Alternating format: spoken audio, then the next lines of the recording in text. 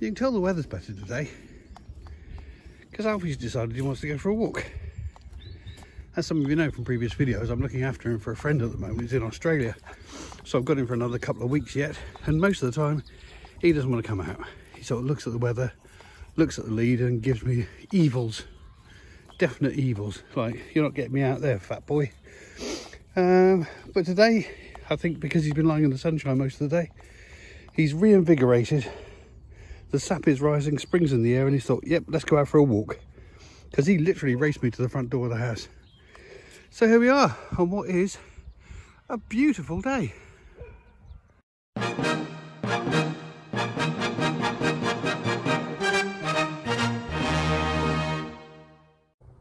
Well, hello there, welcome to Colganology on this March the 5th, which is St Piran's Day, which probably doesn't mean a lot to many of you, but for me as a Cornishman, it's my national day. It's as important to me as St Andrew's Day is to the Scots, St Patrick is to the Irish, and St David's is to the Welsh.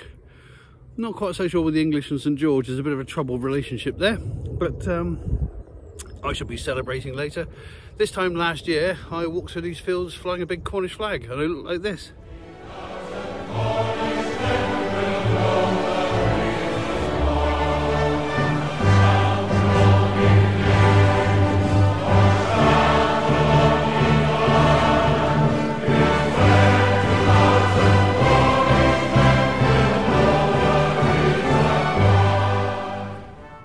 Yeah, I decided not to do that this year, but I am going to be celebrating tonight with a great big pasty that's been sent up from Cornwall, from Hale, which is the town down there that my mother still lives in. And it's from a particular baker's called Philps, and I'm very fond of their pasties. Probably in the top 5 pasty producers I've ever tasted in Cornwall. So today is all laid out for me. Walk, pasty, indigestion, bicycle on standby. Oh, here we are, look, some jelly ears, or wood ears, as some people call them. A little bit past their prime. Could probably still be dried and used as an ingredient in soups, but apparently the Chinese and Japanese love them. But for me, they're a little bit bland, so I shan't bother. There's better pickings elsewhere. Talking of which, I'm going to go and see if any of the wild garlic's coming up yet. Well, no flowers on the three-cornered leek yet. Can't even see any flower buds coming up. Oh well, in amongst all these bluebells here in Lords and Ladies. And still not seeing any signs of wild garlic. It's very slow this year. Oh, first little primrose there. That's the first little primrose I've seen this year. Wild one. Lovely.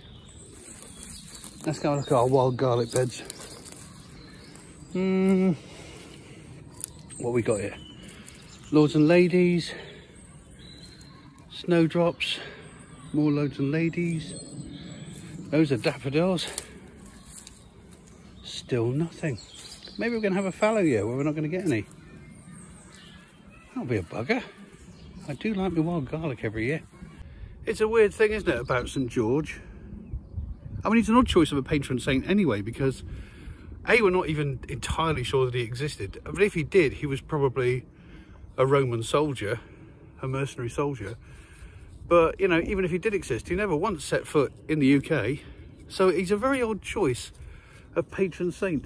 To make matters even worse, everything tied up with St George and the flag of St George is about conquest and martial matters. You know, it's like Richard the Lionheart, who was French anyway. You know, he went off into the Crusades flying the flag of St George because he claimed he'd had a vision of St George before he went into battle. And you know, the flag of St George was used a lot on attempts to conquer, you know, sort of the Scots and the Welsh and the Cornish and all the Celtic nations that have still managed to cling on to their identity. So consequently, you know, when people say we should be celebrating St George's Day, I kind of understand the difficulty that people have with what you're actually celebrating. Because it seems that, you know, when people want to celebrate being English, they do so in terms of things that they've done against other people, you know, which is a less positive way of celebrating Englishness than, say, you know, the Scots celebrate their national day, or the Irish, or whatever. I cannot but feel they should have stuck with their original saint, St Edmund. You see, St Edmund was actually an Englishman, and he actually died defending England from invaders. He was the original English saint before the French imposed St George on us, you know. Well, the French kings, I should say, who ruled England. I mean, they ruled England for 400 years, and they're the people who brought St George in here. So maybe, you know, as a sort of reassessment of British identity, what we should be doing is saying, to hell with what the French told us to do, let's get St Edmund back and celebrate being English. The very political structure of the country also doesn't help matters. It really doesn't. You know, in America, they all know they're American, and that's all there is to it. In France, they all know they're French, and that's it. In Scotland, they've got a Scottish Parliament. In Wales, they've got a Welsh Assembly. In Cornwall, they've got a unitary authority. And Ireland's got their own government as well. And these places can make decisions on behalf of their individual respective countries. England doesn't have a parliament. England doesn't have a representative body. And I can understand why the English feel disenfranchised, because any decisions being made for them are being made by the British government for the whole of Britain and not just for England. And that's the issue we've got. That is the issue we got, in the fact that, you know, the Scots, the Welsh, the Irish, everyone else, the Celtic nations, let's call them, are quite happy with who they are and celebrating who they are. But the English don't know who they are. I think Jeremy Deller said that not so long ago, the Turner Prize winning artist. He said the English don't know who they are because they're English, but the government seems to want them to be British and nothing else. It's such a shame. Do you know what? I love an allotment. I love the whole DIY nature of it. And it harks back to the days of the commons before the Acts of Enclosure, when, you know, British people had the right to farm on commons land. And what they grew was for their use, and they did a bit of swapping with each other as well. This is the only part that remains of the commons now, really. In the fact that, you know, this may be owned by the local authority, but it's farmed by the people for the people. That's what the commons was all about. But we've kind of lost that. The Acts of Enclosure basically took away huge amounts of land from the British people, where it had always been their right to walk on it. In fact, we were left with just 20%. Just 20% of Britain was left that the British people could actually walk on now, because somehow someone with a lot of money said, I now own this mountain, or I now own this river, or I now own this forest. I mean, how does that work? How can you own a mountain, for Christ's sake? But that's what happened, and we're stuck with it. I'm sad to say that 40% of the country is owned by less than 1% of the population.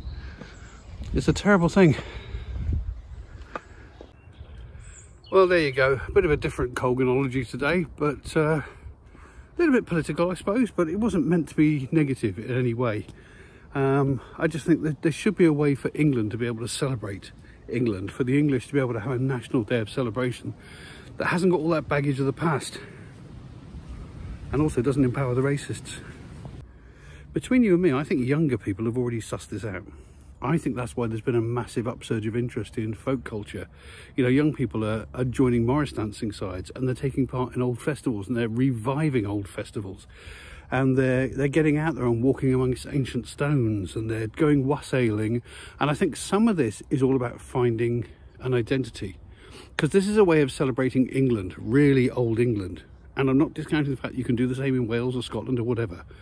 But I think it's a way of celebrating old England, brilliant old England, in a way that doesn't carry all the baggage, you know, because it doesn't matter whether you're rich or poor, whether you're black or white, whether you're gay, straight, bisexual, trans, doesn't matter if you're male or female, doesn't matter if you're old or young, you can still celebrate English history. And I think that is also a way of celebrating English identity and celebrating what a wonderful, wonderful thing it is, and the fantastic history that England has, without all the jingoism and without all the conquest and the imperialism. That's a very positive way forward, I think, and the more I see that happening, I think the better things will get. There's hope. I think things have turned a corner. Things are going to get better. And on that positive note, I'll bid you a farewell. Toodle pip. Back to the normal dog walking next time.